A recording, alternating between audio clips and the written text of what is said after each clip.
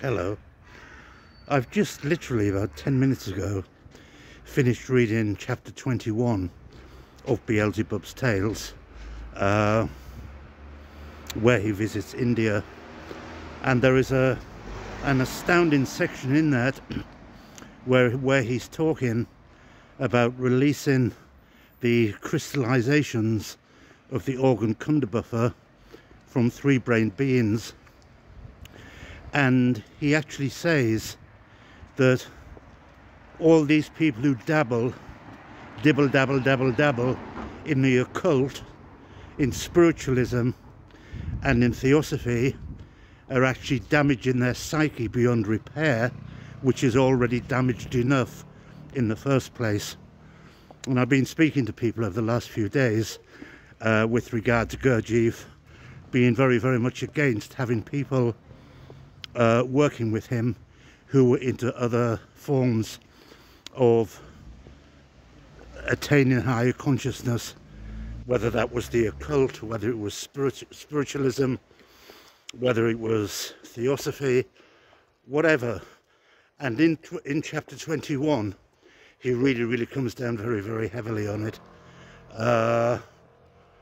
and people who are doing this are not really damaging the work, they're just damaging themselves, because the work is protected from a very powerful higher source.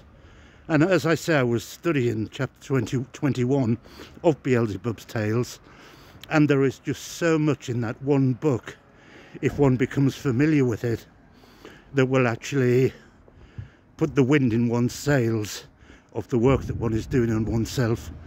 And a familiarity with Beelzebub's Tales is indispensable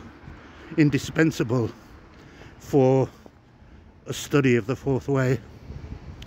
And it didn't surprise me when I read this section, but he was very emphatic in saying that the study of these things, because 99.9% it's an imagination, actually damages the psyche, which is already damaged enough, without adding that to it.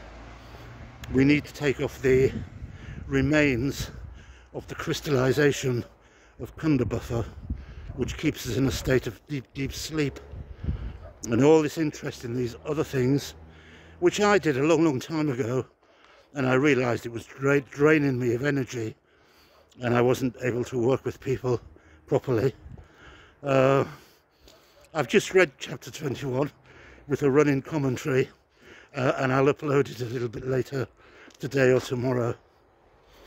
Keep on doing the work, those of you who are doing it, because there's something in it which is inexpressibly powerful and fantastically real. Thank you very much now.